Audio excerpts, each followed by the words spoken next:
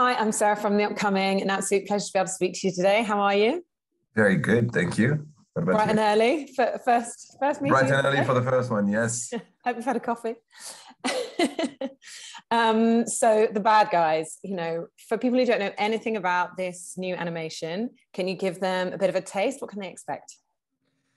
Well, this is a super fun ride. Story of these five animals that are, kind of outcasts, scary animals that decide to one day kind of turn good, even though for them at first it's about conning everybody. These guys are master thieves. It's about cutting everybody, pretending they're gonna go good. But it turns out our main character, the big bad wolf, actually is feeling the thrill to actually become a good guy. So yeah, it's kind of the idea is to make kind of a little bit of a Tarantino movie for children, and it has the flavors of an Ocean 11. It's a heist movie. It's fun adventure, fun car chases, fun action sequences, and tons of great character moments. Mm. And yeah, I was reading an interview with the Australian author behind the graphic novels, and he was saying just that he was so fed up of these, unforgivably boring books that his kid was bringing home, and thought, well, I love Tarantino films. How can I bring some of that without, perhaps going to quite so many dark places? So what was the appeal for you, and what kind of made you think that it was going to work so well on screen? It's obviously your debut feature as well. So it is, yeah. Well, there's a few things that really, the first thing is that, I grew up with animation, and worked in animation for a long, long time. So I kind of had a sense of what I wanted to see, like kind of like Aaron in a way, I wanted that's something I'd been wanting or craving to see for a while. And then when that showed up, when I saw the first, his book, the first book, which, has that cover of these animals in suits. I was like, I know exactly what to do with this. And so it was literally, kind of what he's describing, that idea of Reservoir Dogs / Pulp Fiction / Blues Brothers, but with animals in animation. So for me, it totally clicked, and it also matched my sensibility, sensitivity in what I grew up with and what I wanted to see. So I think it was kind of a bit of a lightning in a bottle kind of moment, and it made complete sense for me. And then after that was, okay, I also want to see something slightly different, on screen in terms of visuals.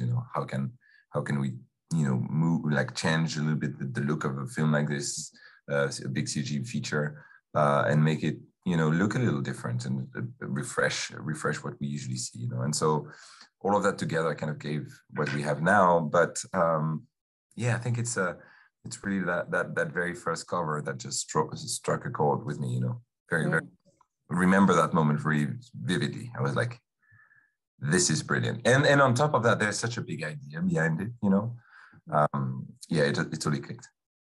And in terms of kind of developing it from the novels, like you say, there does seem like there's something quite fresh about the look of the animation, kind of maybe more of that sort of old school cartoony look, along with the CGI, which can tend to, normally look like almost two sort of clean lines. Yes.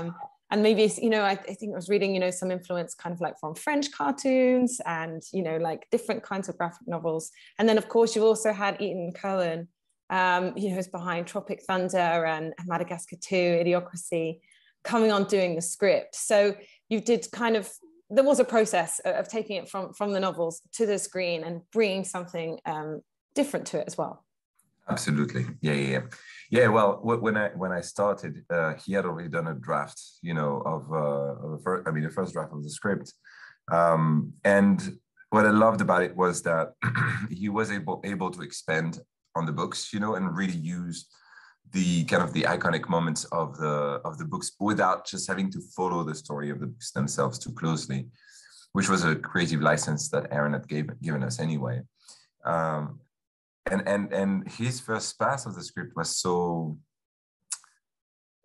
clean, so clean and so precise in terms of the character description and the kind of humor that he wanted to have in his story, so it made me laugh, obviously, And then Wolf character breaking the fourth wall and talking to the audience, was like, this is just so great, And then we had to tweak a few things on the plot and add a stronger character arc, but but he had captured the tone of the books in his script. And then for me, it was really, you know, just bringing that whole heist element, the Ocean 11 and everything.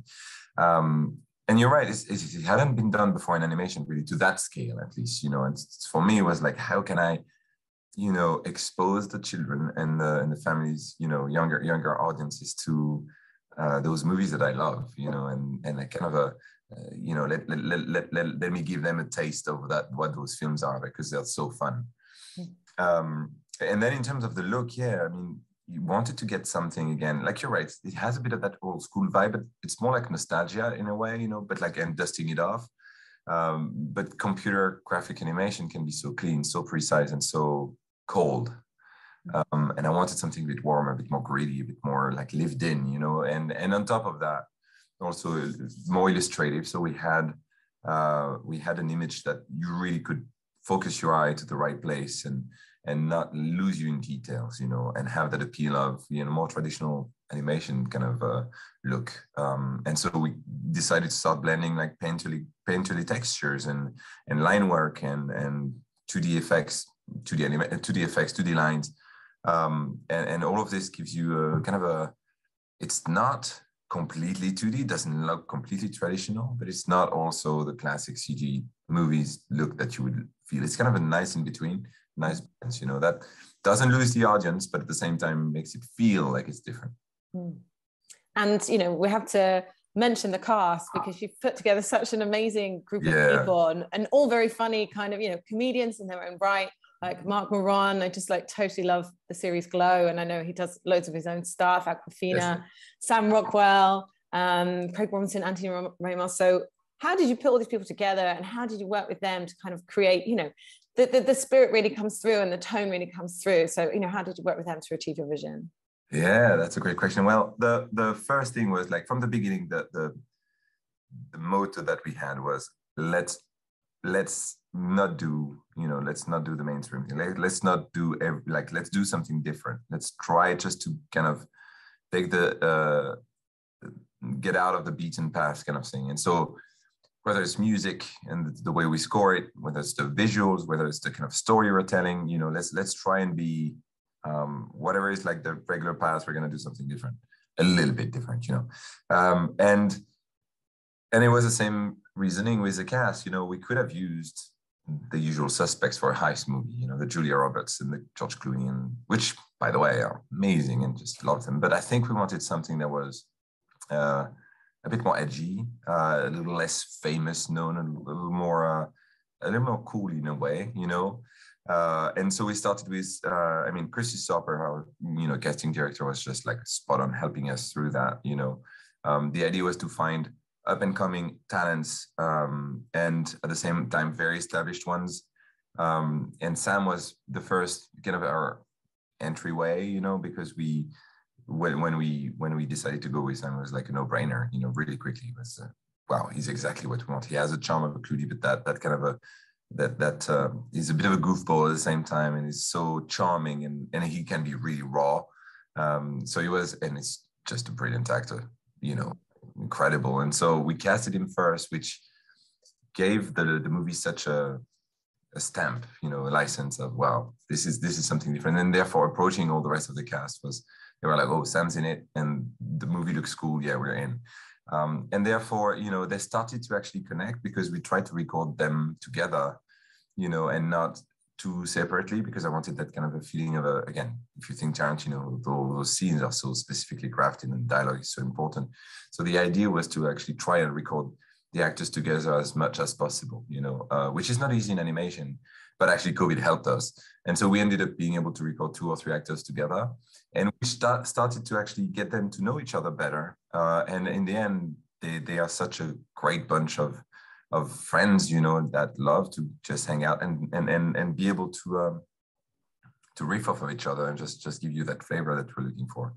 And Richard is obviously here, Richard Ayoade, and Richard is just incredible, man. Like so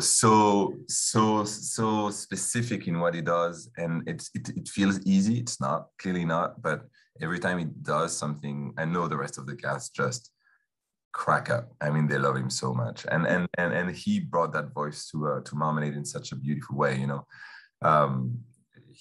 he without, with such charm and such ease. I mean, all of them are like this, but he's a standout. I mean, they're so specific. Each of them are so specific, and I think that's what makes this cast so vivid, and you want to hang out with these characters because they have their unique voices, but very specific, which I'm so proud of. I'm out of time, but just unbelievably quickly, what do you think people take away? Because it is kind of, the fast-paced caper heist film. It's also saying something about people who are labeled as bad guys, as the villain, as outcasts, and there's a bit of a self-fulfilling prophecy about that, and we shouldn't judge a book by its cover.